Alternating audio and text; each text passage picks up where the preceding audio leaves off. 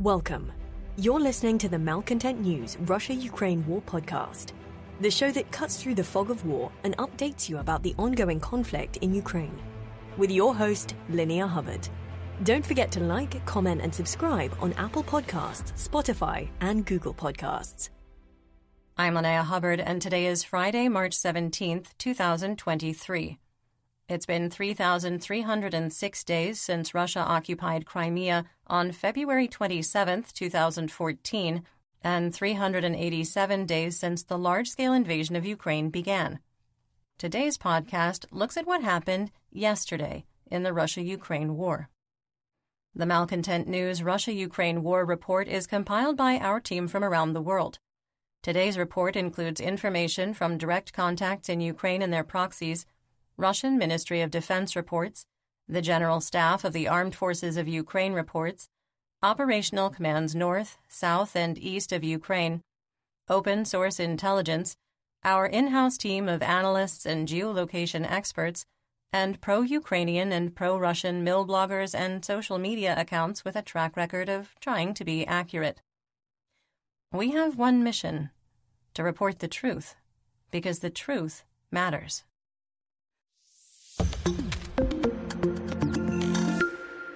Let's start with our assessment of the current status of the war. First, we maintain that Russian forces are experiencing a critical shortage of anti-tank guided missiles and man-portable anti-tank weapons. Second, we maintain that Russian forces are experiencing non-precision artillery munition shortages theater-wide, and that multiple intelligence sources have validated our March 13, 2023 assessment. Third, we maintain that the Ukrainian defense of Bakhmut has reached a critical state. Fourth, we maintain that Russia no longer has the resources to cause catastrophic economic, social, or military disruptions by targeting Ukraine's electrical infrastructure. Fifth, we maintain that Russia can no longer tap its strategic reserve of caliber cruise missiles and can only launch its monthly production of 25 to 30 missiles. Sixth, we maintain that there is a risk of a nuclear accident due to the de-energization of Ukraine's electrical grid as long as the Russian Ministry of Defense, or MOD, continues to target Ukraine's power industry. Seventh, we maintain that the Russian Federation armed forces are combat ineffective and are only capable of effective attacks on a small area of the front, such as Bakhmut. Eighth, we maintain that short of using chemical, biological, radiological, or nuclear, or CBRN, weapons, the Russian military will continue doing everything possible to capture Bakhmut, regardless of the cost. Ninth, we maintain that Russia has committed almost all available ground forces to Ukraine and cannot maintain the current level of personnel and equipment losses. 10th, we maintain that the public infighting between private military company or PMC Wagner Group's leader Yevgeny Prigozhin and the Russian MOD has reached a dangerous level that threatens to derail the only successful Russian offensive operation since June 2022 in Bakhmut. 11th, we maintain that the Russian MOD is actively working to eliminate the influence of PMC Wagner Group and Yevgeny Prigozhin, both on and off the battlefield. 12th, we maintain that the Kremlin is actively attempting to topple the legitimate government of Moldova. And finally, we maintain that the Kremlin is also actively interfering with the Georgian government's attempt to join the European Union.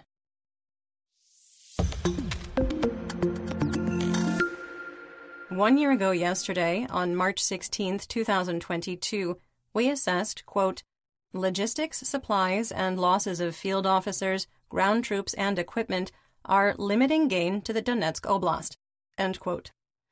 Ukrainian forces launched a counteroffensive west of Kyiv and in the Mykolaiv Oblast. Odessa was hit by caliber cruise missiles and shelled by the Russian Black Sea Fleet. Russian forces intensified their terror campaign in Kharkiv, focusing on civilian targets, and Russian forces reached the outskirts of Izium. Ivan Fedorov, the mayor of Melitopol, was returned to Ukraine in the first prisoner swap of the expanded war. At the time, he was reportedly rescued in a special forces raid. The Russian Air Force bombed the drama theater and the Neptune public pool in Mariupol. Weeks later, it would be estimated that up to 600 people were killed at the drama theater. The Associated Press shared horrifying photos from inside Mariupol's last functioning hospital. Russian Major General Oleg Mityayev was killed in combat, which started a string of violent reprisals against Mariupol civilians. Fighting west of Severodonetsk and Popasna continued, and Panama reported that the Russian Navy attacked 3 cargo ships registered to the Central American nation, including the cargo ship Helt, which sank on March 3rd.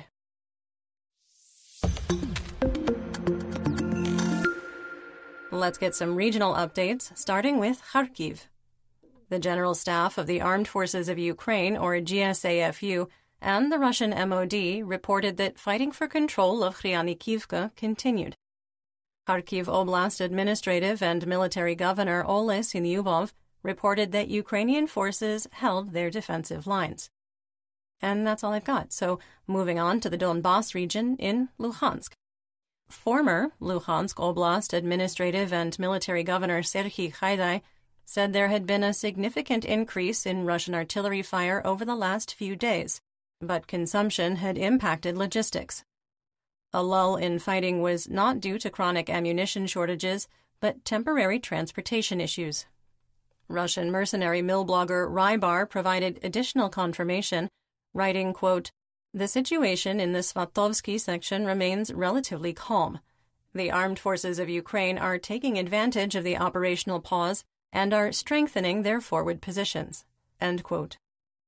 In the Svatova operational area, the GSAFU and the Russian MOD reported that Novoselivsk was shelled. In the Kremina operational area, Russian mercenary mill blogger Wargonzo repeated its claim that Russian troops were attempting to advance on Makiivka.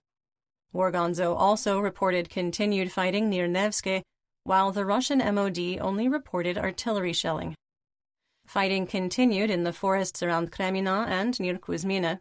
Videos showed Russia and Ukraine each lost an armored vehicle within 200 meters of Dibrova, and the Russian MOD reported Ukrainian forces were shelled.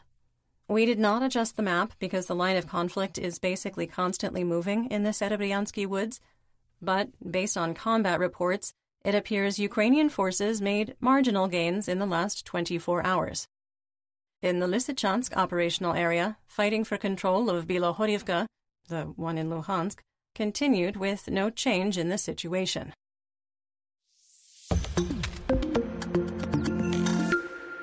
In northeast Donetsk, in the Siversk operational area, Russian forces restarted attacks on Verkhnokamiansk and continued attacks on the eastern edge of Spirna. In the Bakhmut operational area, fighting was still intense but lighter than the previous 3 to 5 days, with both combatants likely reconstituting forces and moving up reserves.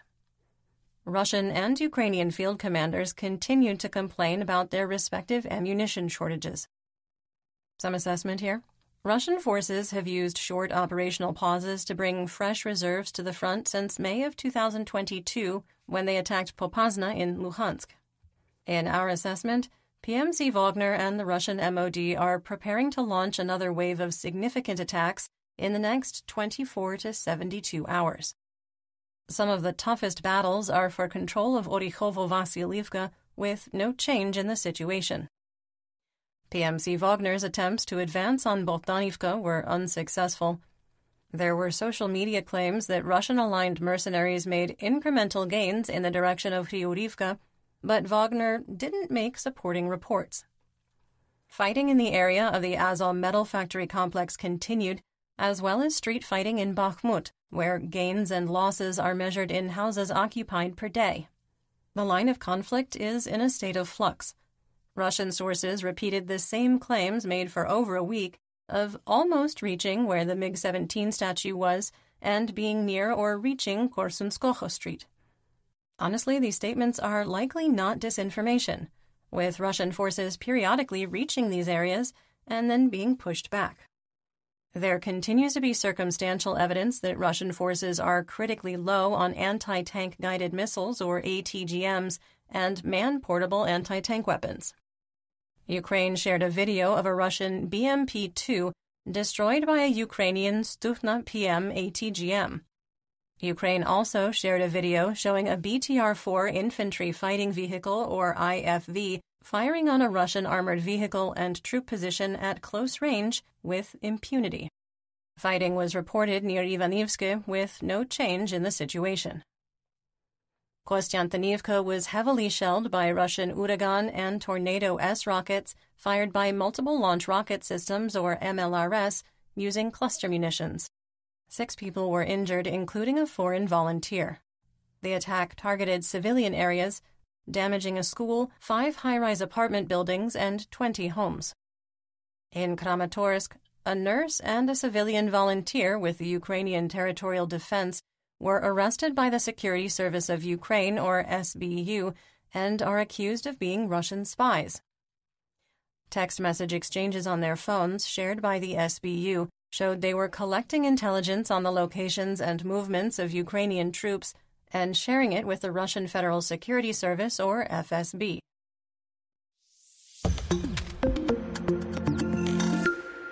In southwest Donetsk, Ukrainian Brigadier General Oleksandr Tarnavsky said the fiercest fighting occurred in the Avdiivka, Marinka, and Vuhledar operational areas. In the Avdiivka operational area, there is significant fog of war north of the city, with conflicting intelligence from typically reliable and semi-reliable sources. Our favorite FSB colonel, convicted war criminal, Kremlin pariah, and failed Mobik Igor Strelkov-Girkin, wrote that Novobakhmutivka is a no-man's land, which repeatedly switches which combatant is in control. He added that currently Russian forces hold the town. Girkin was emphatic that Krasnohorivka was not under Russian control. The GSAFU reported that an attack in the direction of Stepova was repulsed.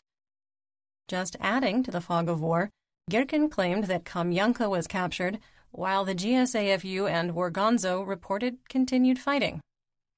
Okay, assessment here. We significantly expanded the area of uncertainty through this region and moved the line of conflict to the eastern edge of Krasnohorivka. In our assessment, we don't believe that any one source is intentionally misrepresenting the situation. The situation is fluid, with defensive positions repeatedly swapped in positional battles multiple times a day. Russian forces continued their attempts to advance on Avdiivka with no change in the situation. Ukrainian forces captured 4 Mobiks with the 2nd Battalion of the 110th Motor Rifle Brigade, including 3 from the Orenburg region. They were among the Mobiks who, earlier this month, appealed to Russian President Vladimir Putin to be transferred away from the front lines. And I guess getting captured by Ukrainian troops is a pretty good way to do that. The 1st Army Corps, formerly of the DNR, continued attacks west of Vodiana along the northern edge of Pervomayske, while also attacking from Pisky. With Russian sources reporting attacks on Pervomayske from the east, we disagree with other analysts who have assessed the village as captured. Fighting near Syeverny continued, and an attack on Netailova was repulsed. Russian forces retreated further from Nevelske after another failed attack that caused heavy casualties. Okay, more assessment. We also expanded the area of uncertainty here due to the inconsistent claims on territorial control. We also believe that no one is intentionally reporting misinformation in this region, and it is more likely that the line of conflict is swinging 500 to 1,500 meters a day in either direction. In the Marinka operational area, fighting continued in the remains of Marinka, with no change in the situation. Russian forces reportedly made gains to the north of what was the city center, but we already had that area assessed as under Russian control. In the Vuhledar operational area, fighting, described as intense, continued in the area of the Mikilsk Daches.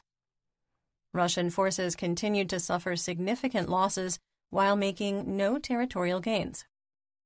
The Russian MOD did not report fighting and claimed activity was limited to artillery and airstrikes. A video from Ukrainian forces demonstrated what Russian troops do best: reduce civilian areas to rubble. As with most of the photos and videos we reference here on the podcast, we do link to it in our full situation report on Patreon. In Russian-occupied Malo Yanisol, an explosion followed by secondaries was reported on social media. Residents in Mariupol chattered about the sounds of air defense and secondary blasts.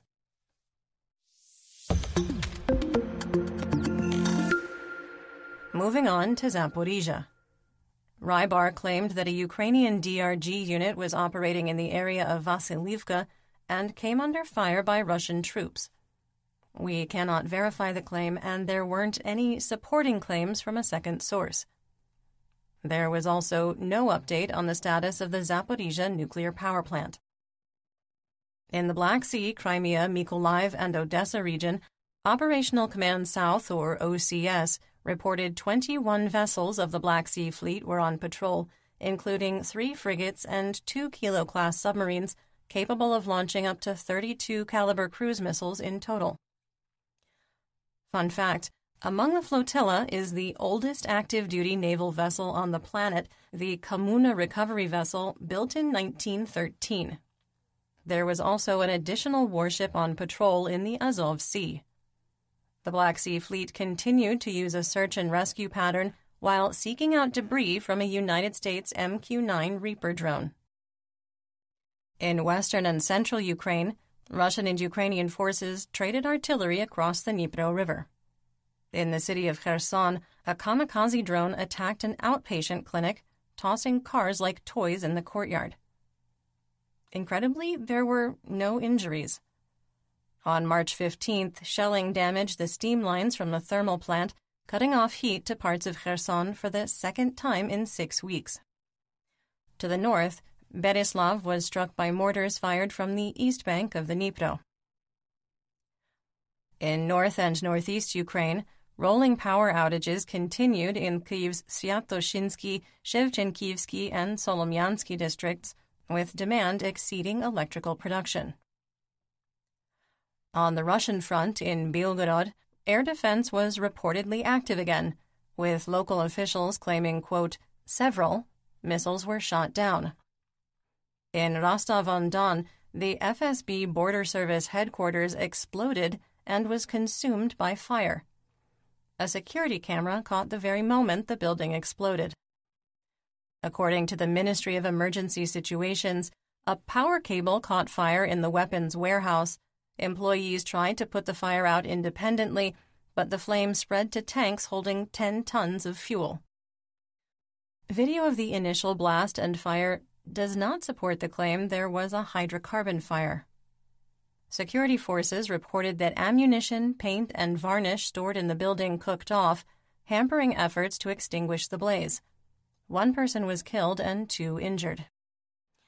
In Oryol-Kursk, a person reported he saw a Volkswagen Amarok pickup truck with Ukrainian plates and 2 men and 1 woman dressed in Ukrainian military uniforms. An alert was announced, with authorities looking for the alleged Ukrainian DRG unit. After tracking the pickup down, federal police learned that the man who made the original claim was involved in a road rage incident earlier in the day and submitted a fake report to get revenge. You're listening to the Malcontent News Russia-Ukraine War podcast. Our team of journalists, researchers, and analysts is funded by readers, listeners, and viewers just like you. To support independent journalism, please consider becoming a patron. You can find us on patreon.com/Malcontent News.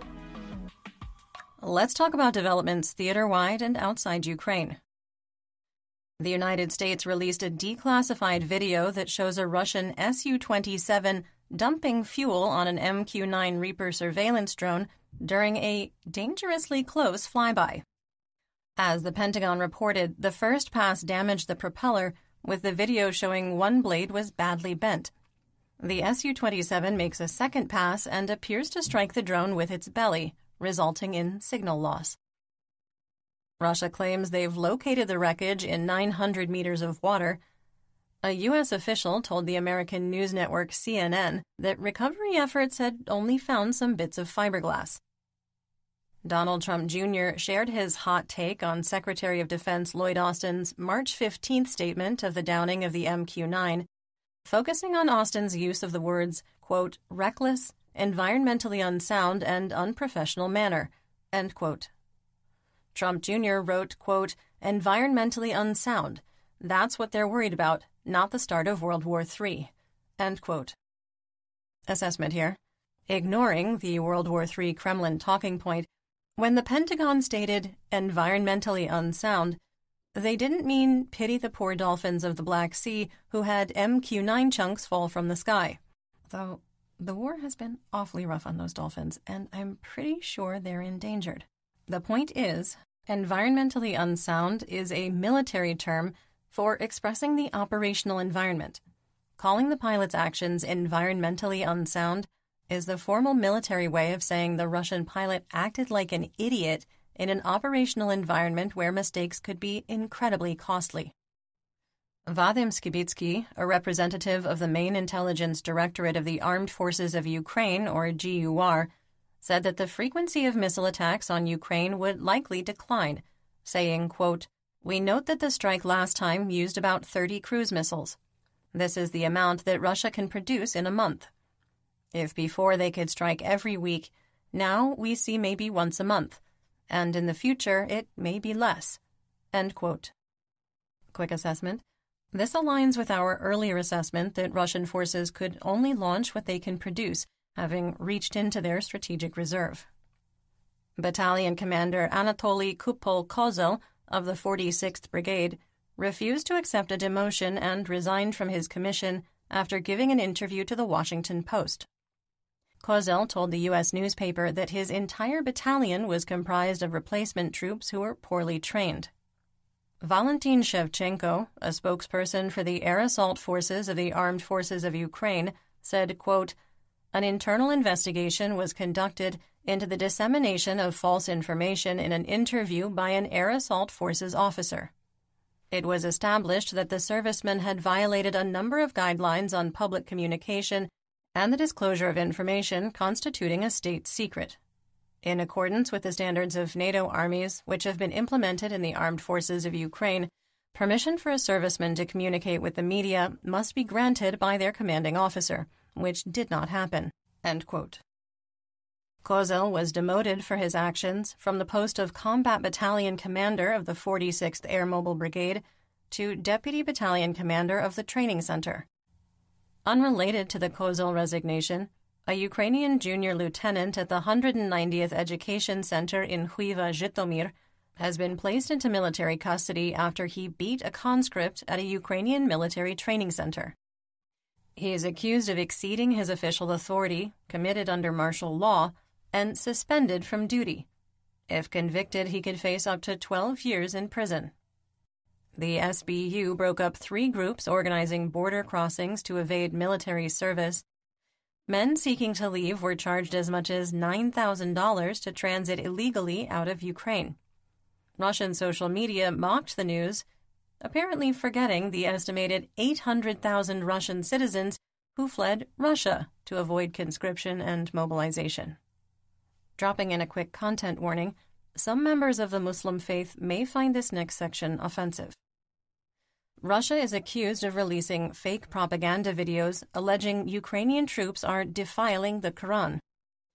In one video, a person you never see wearing Ukrainian pixel camo uses a Quran as a cutting board for slicing salo. Salo is uncooked smoked pork belly and is popular among Eastern Europeans and Russians.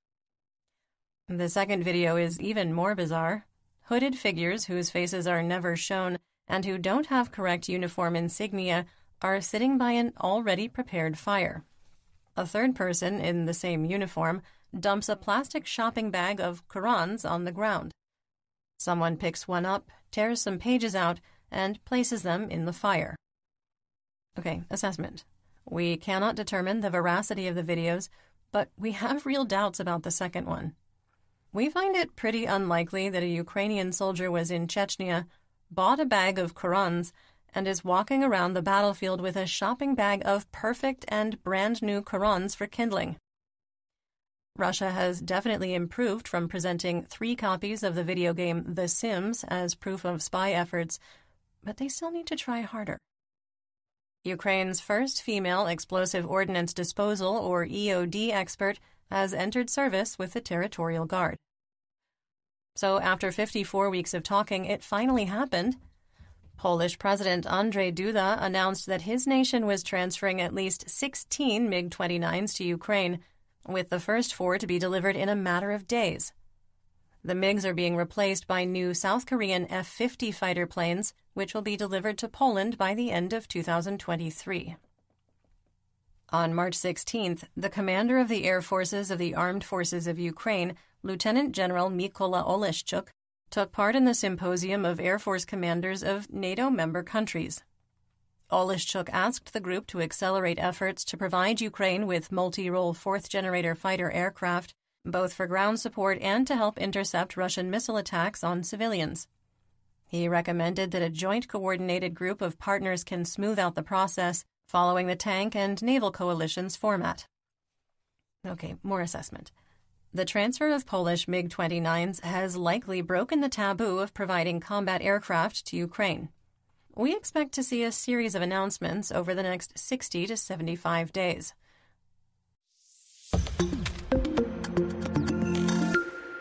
Speaking of taboo, let's talk about the Russian military and mobilization. On March 15th, PMC Wagner leader Yevgeny Prigozhin gave a fiery interview claiming that the Russian MOD cut his ammunition supply to prevent Wagner from capturing Bakhmut because, quote, Solidar was enough, end quote.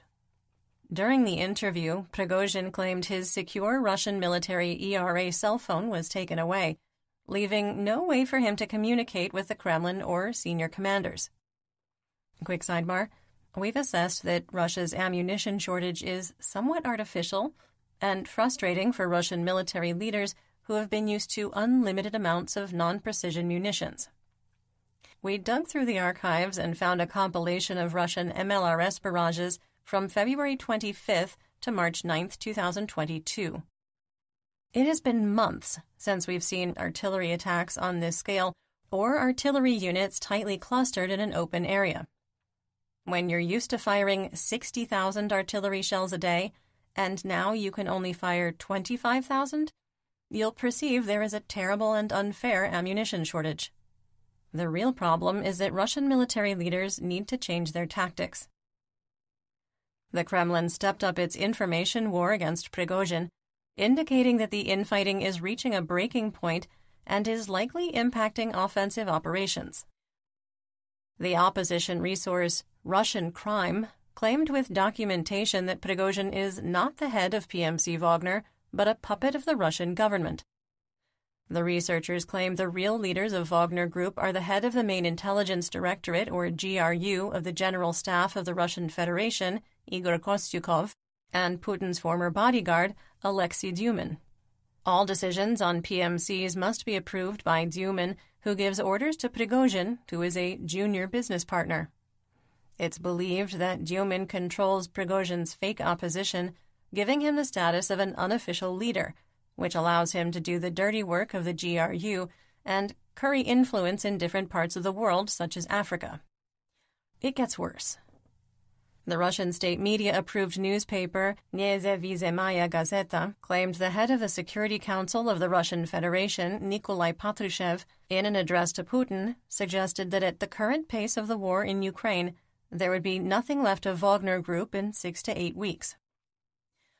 Patrushev also suggested that because of the situation, Prigozhin may try to unite former and remaining active Wagner fighters in an admittedly far-fetched plot to organize, arm, and send loyal mercenaries to seize power in the federal regions that border Ukraine. The Secretary of the Security Council said that he had already ordered to control the contacts and movements of former PMC Wagner fighters. Putin agreed with Patrushev's arguments and thanked him for the work done to neutralize PMC Wagner in general and Yevgeny Prigozhin in particular. End quote. Some more assessment. For a Russian audience, it doesn't matter if these two claims oppose each other. I mean, a puppet can't run an attempt to overthrow the Russian government. These efforts are being put in the public sphere to discredit Prigozhin as a so-called turbo-patriot capable of marching through Russia with his loyal fighters, while also being a mindless puppet controlled by the GRU. These are classic authoritarian and fascist talking points. where an enemy of the state is simultaneously all-powerful and helpless. This is definitely the most dramatic escalation in the war of words between the Kremlin and PMC Wagner. Russian state media journalist Roman Sapunkov reported that the Russian Ministry of Internal Affairs said the paperwork for the 3 vehicles confiscated by OMON were forgeries. Russian state media agency Mia Media reported that a second review of the registration documents for his vehicles was scheduled, but the initial results claimed the provided paperwork was a forgery. All is going to plan.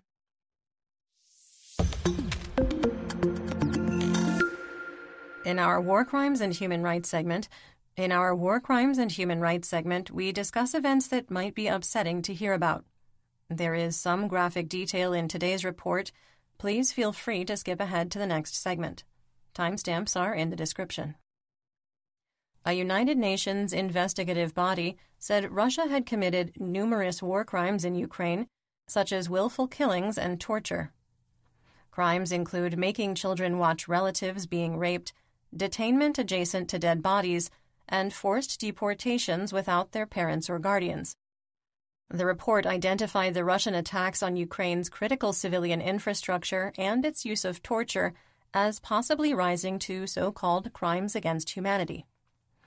Asked whether Russia's acts might amount to genocide, as Ukraine believes, a UN representative said it had not yet found such evidence, but would continue its investigation. Human rights activist Anastasia Pantaleva spoke about the conditions in SIZO No. 2 in Simferopol, occupied Crimea, where Russian forces are illegally holding Ukrainians kidnapped from occupied Kherson and Zaporizhia. Ukrainian prisoners are isolated, beaten, and take mandatory walks in thin clothing during cold weather. In occupied Henichesk in Kherson, Russian forces are carrying out reprisals on the civilian population, conducting searches of homes and electronics, and taking fingerprints and photographs of residents, according to Vladislav Nazarov, a spokesperson for OCS.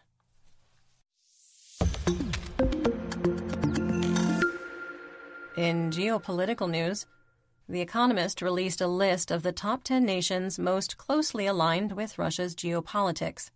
In order from most to least: Belarus, Armenia, Kyrgyzstan, Iran, Tajikistan, Kazakhstan, Syria, China, Venezuela, Nicaragua, India, and Uzbekistan. Any surprises in there for you? Ukrainian forces in eastern Ukraine shot down a Chinese commercial drone made by Mugen Limited. Company officials confirmed to the United States news agency CNN that the debris was one of their products and said they were, quote, extremely sad that their drone had been weaponized, adding, quote, "We do not approve of the use.